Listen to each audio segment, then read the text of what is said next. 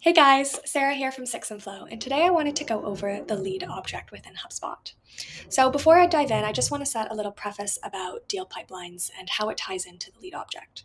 So within Six and Flow strategy process, we always say to our clients that when you're setting up your pipeline stages, if there are any actions or within the stage that can be skipped, it should not be a deal stage. What it should be is within your lead object. So for example, if you need to send out different sequences, that isn't a pipeline stage. Because if it was, it would set an unrealistic view of your sales process.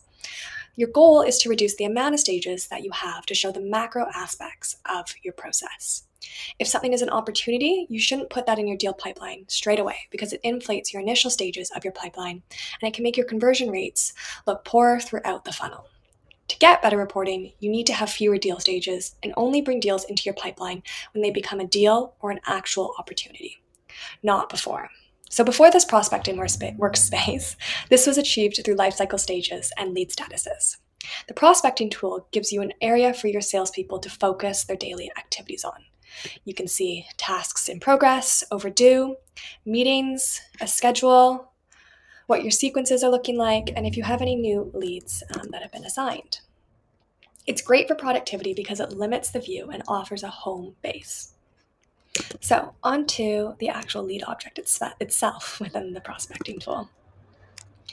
So one thing that I really love about the lead object is that sometimes when a rep is looking to engage with a company, they won't know who the right contact is at that company. So the prospecting tool allows you to create a company as a lead, and once you find who the decision maker is, you can then add them in as a contact.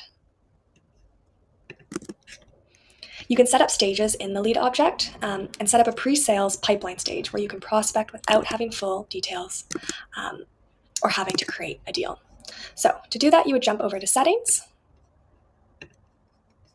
and you get brought up to this setup page. If we head over to pipeline and then configure, what you'll want to do is map your pre-sales pipeline. So what are the stages? What would you call them? What makes sense for your sales process?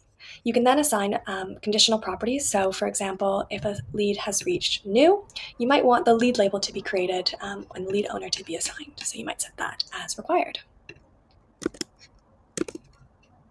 HubSpot also offers within the qualified stage that you require a deal to be created. So if a lead is qualified, a user must create a deal. So again, you're seeing how standardization is now enforced throughout your entire throughout your entire sales team and across every rep.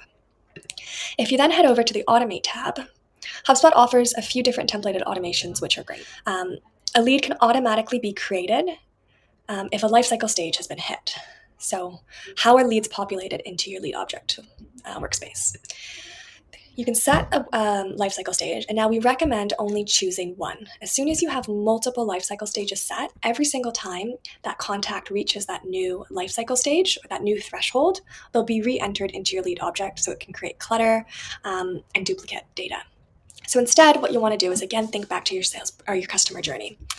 At what point do they want to engage with your sales team?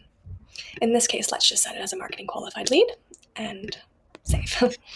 The other templated one is if a disqualification reason is bad timing or budget restraints, you can automatically set up a task for that lead to be followed up with in a certain amount of time. Now within settings, you can also create workflows from scratch directly within this interface, or you can do it within the actual workflows tool as well. Some ones that we love are starting from right to left. When a lead reaches disqualified, make sure that your rep sets its qualification status to qualified out. Again, just cleaner data, you're making it structured and you're standardizing it.